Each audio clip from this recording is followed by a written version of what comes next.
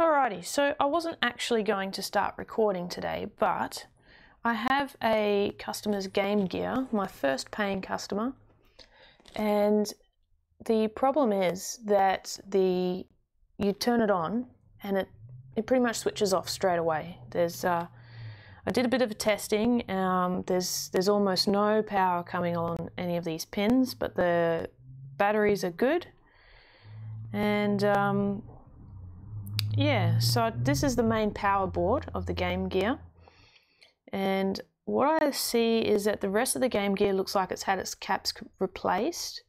I'm not sure if these ones have been replaced or not, and the reason I'm saying that is, I don't know if you can catch it on camera, but the joints look really, let me just try the microscope, they look quite nasty.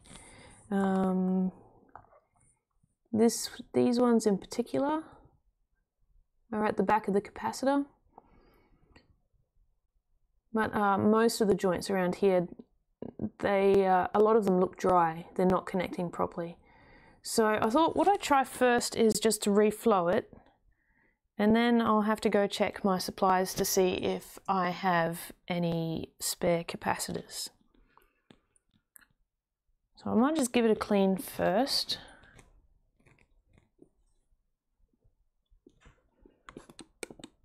I've just got some isopropyl here.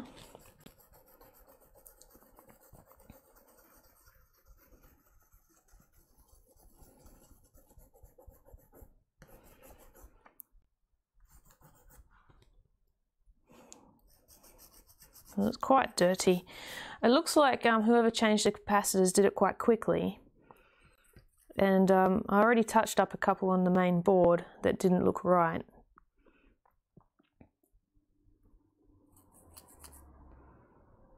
Alright, that's quite a bit cleaner. Let's see if I've got a desoldering tip here. Turn my soldering iron on.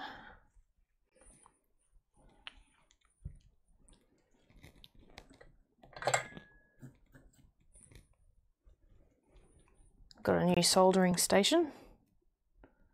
Let's see if it can just get up to a good temperature here.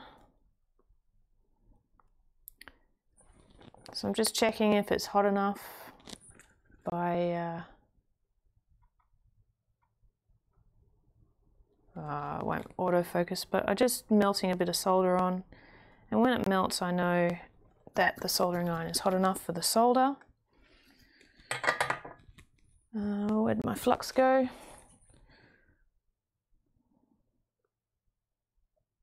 I'm going to focus on that one first. What I'm going to do is first just add some solder to it.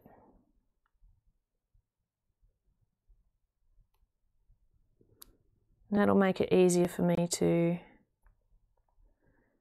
get it off.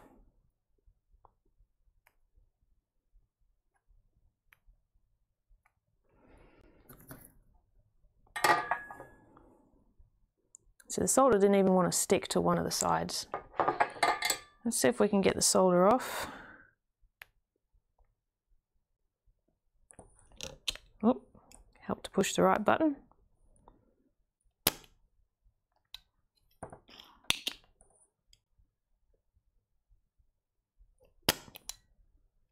Yeah, okay, we're going to use some braid. Where did I put that? There it is.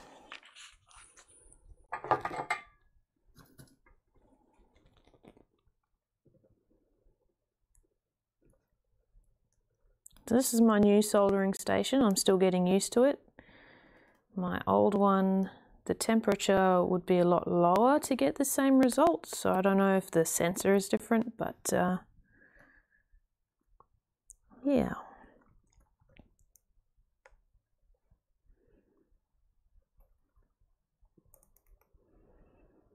Or maybe the tip is just not as good.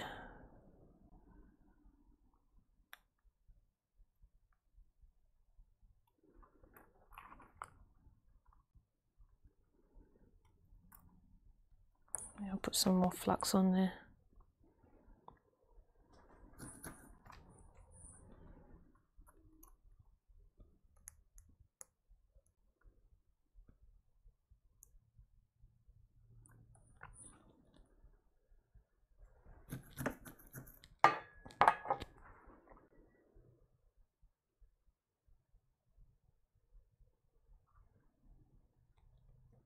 The old solder definitely doesn't want to come off.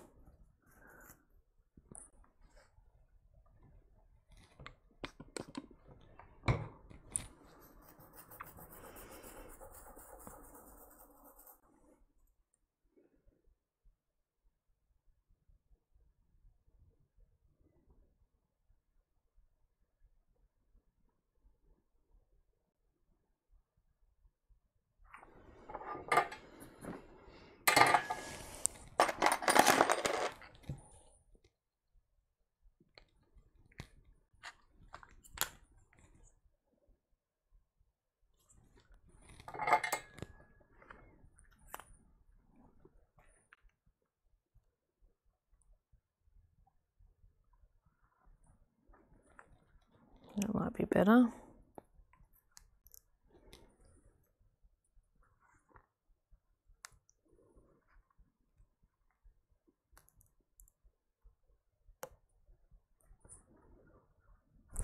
Ow. Hot. Very hot.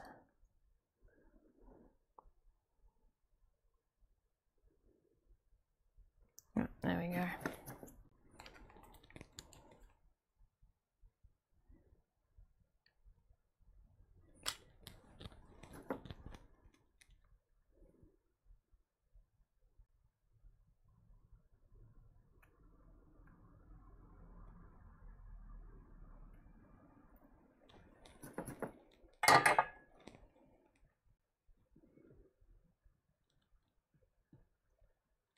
Alright, that join looks a lot better. Don't know if you can tell the difference on camera again. Where is it? Here.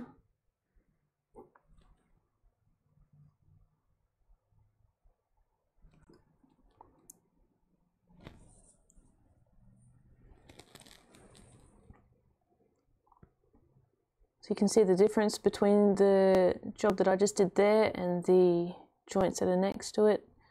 The new one's nice and shiny. The solder goes all the way up the legs. There's no holes in there.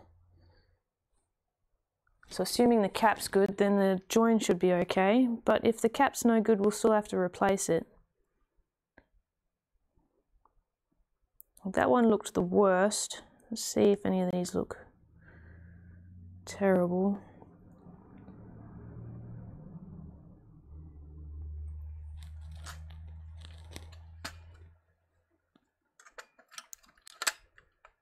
I might just pop that back in and give it a quick test. Screwdriver.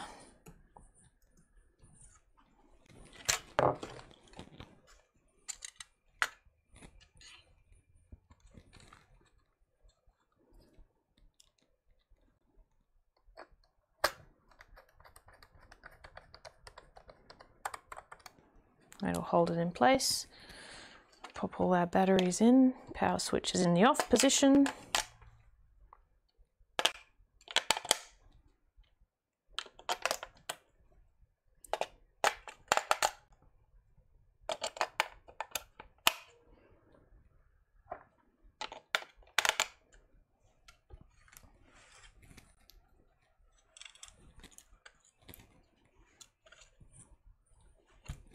Alrighty. Let's see if I can organize my tools here so you can see it too. So I should get 5 volts when I turn it on.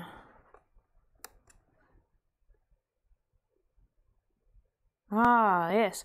So what I was getting before is like 1 volt, 2 volts. I wasn't getting 5 there. There should be 34 down here. Ah. Look, that fixed it. I know you didn't see the fault beforehand, but what it was is it didn't have 34 volts down here. It had 1 volt, and up here it started off at like 2 volts, but it went down and down until 0. So what I'll do is turn that off.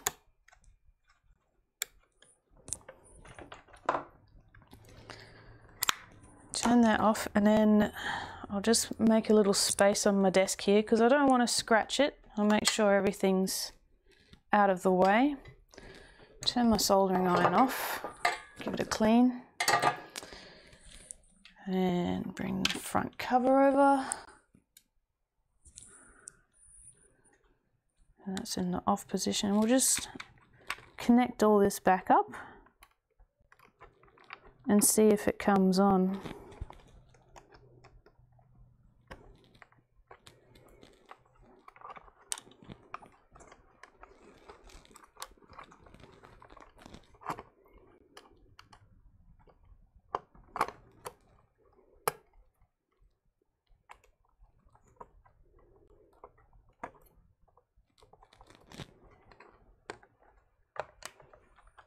Alrighty, now I believe it needs a game in.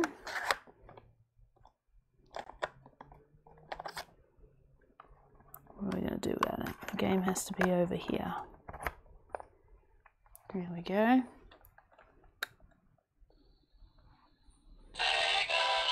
Oh my god, it's working!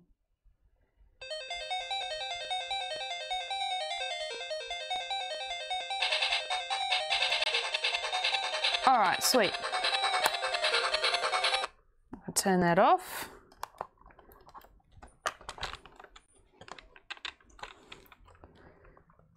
Unplug it all again.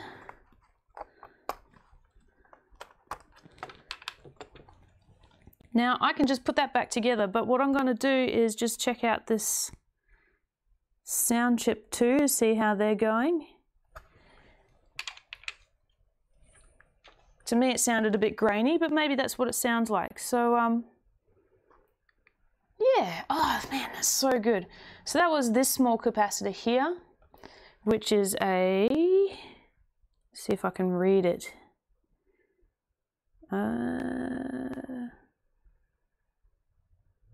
Nope, the writing I need to read is hidden from view. But I will look that up and I will get a replacement before I send this back. I'm going to actually put a new one on there just in case. And yeah, all right, so that's it for now. I'll see you in the next one.